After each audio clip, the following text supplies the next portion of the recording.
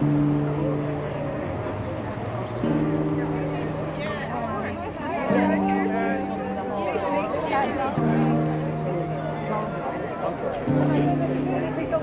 my perspective, it's managing the event. You survived it.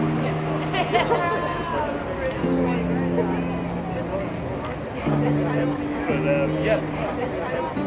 A few moments. Yes, away of course. Yeah.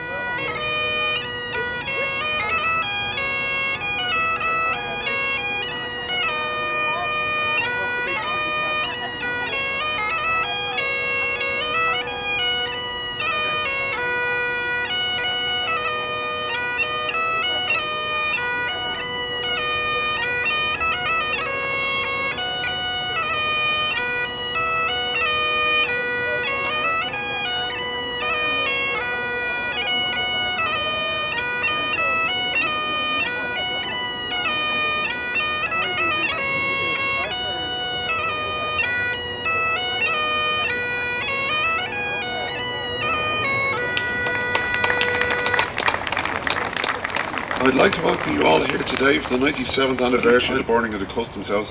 I would also like to thank Sean Hogan, the Customs House staff, for letting us hold the commemoration here today and for the hospitalities. I'd also like to thank Mark from the Dublin Fire Brigade, who was a piper here for today. The first wreath, which is for the IRA men who fought and died here today, will be laid by Marie and Liam, who are the granddaughter and son of Anthony Flynn.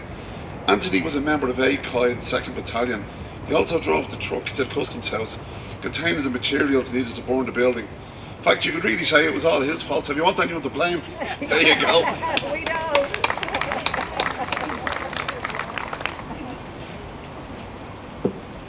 A chuirde ilig, Therese Mná, agus Gaeltha Olga, Kate Mila Foyteroi. Relatives, friends, you're all welcome on this auspicious occasion to commemorate the 97th anniversary of the historic event known as the burning of the Custom House. I'm honoured to be asked to lay the commemorative wreath honouring the volunteers of the Dublin Brigade of the old IRA who took part in the encounter, now part of Irish history. I've been honoured because I'm a son of one of those gallant young men who deliberately devoted their youth to the cause of Irish freedom. Here too are four of the surviving children of Tony Flynn, who is my father, who took an active role in the desperate bid to achieve the aim, being aware of the immediate dangers. Incidentally, I regret the absence of my twin brother Sean, who died recently. He was an enthusiastic contributor to this occasion. I speak with pride, as I'm sure all of you related to these men would be. They deserve, if not command, our memory. On this very date, May 25, 1921, just 5 years after the 1916 Easter Rising, while the British government was threatening horrible war in Ireland unless a treaty was signed, then about 100 men at short notice were called into action. They attacked and ransacked the very building in front of which we stand. The purpose was to destroy the administration capability of the authority, and this they accomplished. Though the aim was achieved, it was not without a price. 5 of their comrades died in action on this very site, Dia Lo Igoni. The names of all those who took part are inscribed on a scroll inside this monument to be remembered and commemorated for future generations. Incidentally, this monument was sculpted by Breton freedom fighter Jan Reynard Goulet. Their deeds, when filtered through history, will signify an important contribution to a vital stage in the pursuit of a united Ireland. Just an aside, as a point of interest, this Custom House action was insisted on by Eamon de Valera, the commandant of Boland-Smith's garrison in East Week, and in 1931 he established the national daily newspaper, the Irish Press. This is just about 200 yards from here across the River Liffey. And proudly, I can say I worked there as a journalist for 40 years. On this day, let us pay our tribute to these young brave patriots who fought an honourable cause. Our lives and history do rhyme. Gonna mí amach be go ela igmwerach. Now introduce Joe.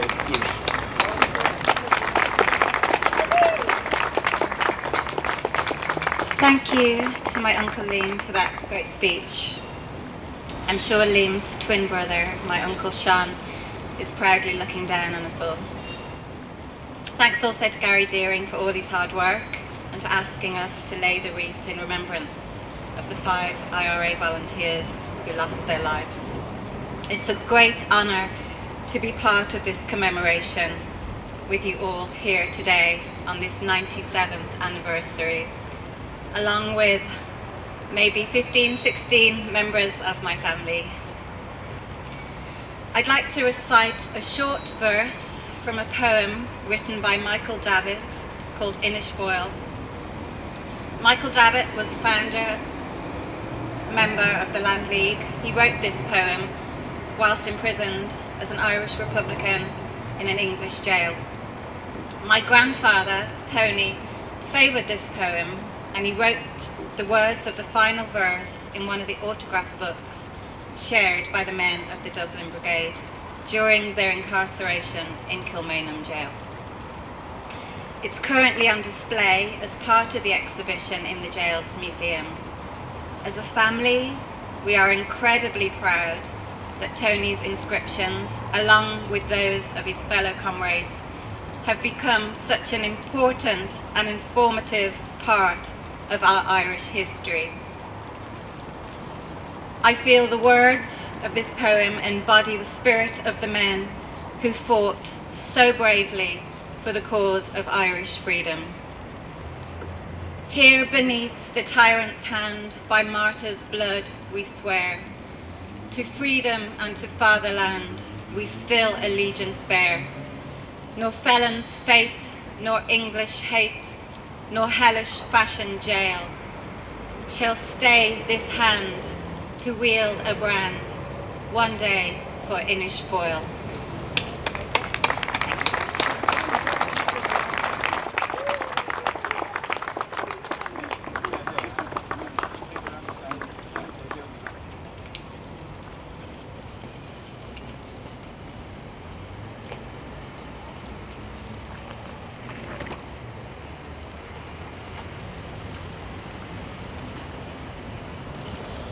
The second wreath, which is for the 4 civilians who died, will be laid by Des White. Des has been our main researcher for the last couple of years on our website and has written most of the articles there, and he has helped numerous relatives unlock the secrets of the past. Come on Des, it's your turn. A Cardigal Air is Queen Lynn freshen anew Ceathair Siviltic a full boss and Ocho Shachtis Noka Blino in. We also pay our respects today to the 4 civilians who died here in 1921. Dubliners John Bourne and James Connolly lived in this neighbourhood. They were in the wrong place at the wrong time, just when they were going home from work to have their lunch. The other 2 men who died actually worked here. Mahan Lawless was originally from Cork, and he was a temporary clerk with the local government board. He was mistaken for a rebel in the building. Francis Davis, the housekeeper, was, according to his wife and his widow, an Englishman and a unionist who said he'd never put up his hands to a rebel. He tried to resist the attackers. All 4 men are buried far from this spot, only 2 of them headstones. However, this great commemoration group has rescued their names from obscurity.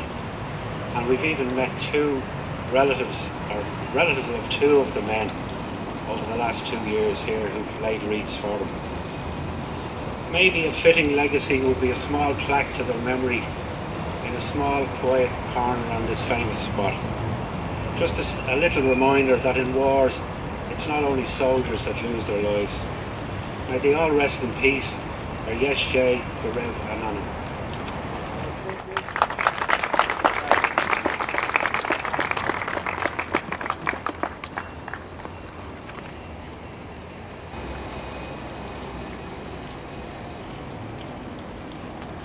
Before I call for 1 minute silence, I'd just like to take this opportunity to express our deepest sympathies to the families of Donald Galligan, Tom Flood Jr.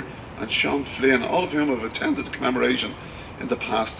May they rest in peace. Now we're going to have 1 minute silence for them, for the men who fought and the people who died here.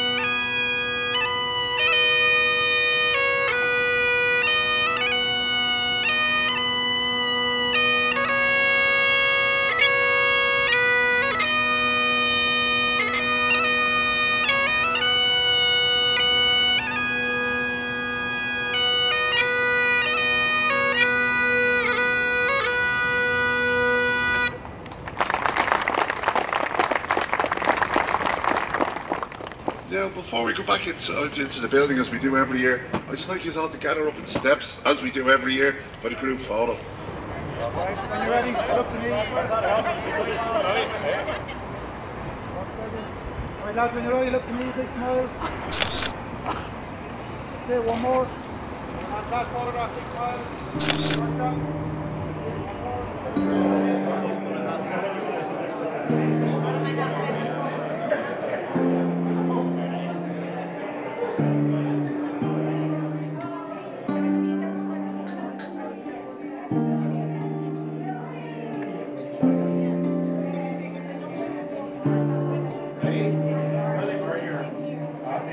Very careful as David. You're what?